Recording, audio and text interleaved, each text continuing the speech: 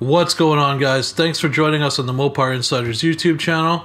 Today we've got some more information on the 2020 Dodge Charger Widebody.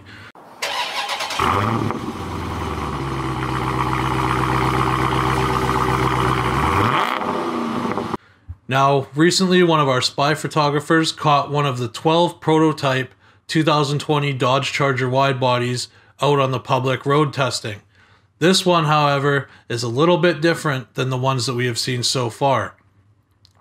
Now, the difference is that this car features a wide-body version of the original multi-spoke wheel design featured on the Dodge Charger SRT HELLCAT, SRT 392, and RT Scat Pack with the Dynamics package. These cars, the other cars that we have seen so far, have featured a unique dual 5-spoke design, which we actually mentioned in our first video talking about the wide-body Charger before any of these cars were seen. We currently don't know if this means there will be 2 wheel options available or whether they're just testing different wheel designs. What we do know is that the Charger Widebody will be available in both HELLCAT and Scat Pack versions, so it's possible that there's a different wheel design for each trim.